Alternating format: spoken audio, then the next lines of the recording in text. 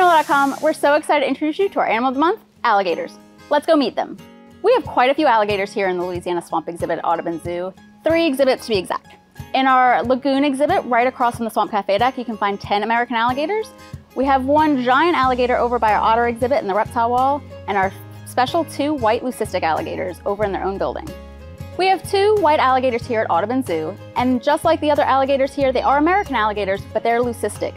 Leucism is a genetic mutation that can occur in animals that is actually a loss of pigmentation in the skin, but not a complete loss of pigmentation like you'd find with albinism.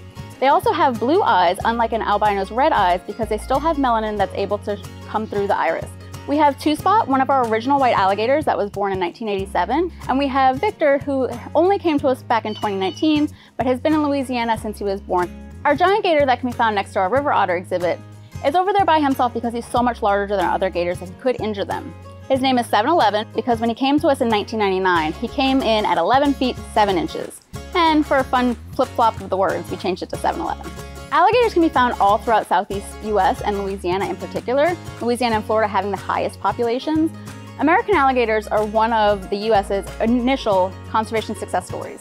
They were over-harvested almost to extinction, and because of the work put in through wildlife and fisheries, along with local alligator farmers and different management teams, they were actually able to be taken off the endangered species list in 1987 and now thrive very well here in South Louisiana.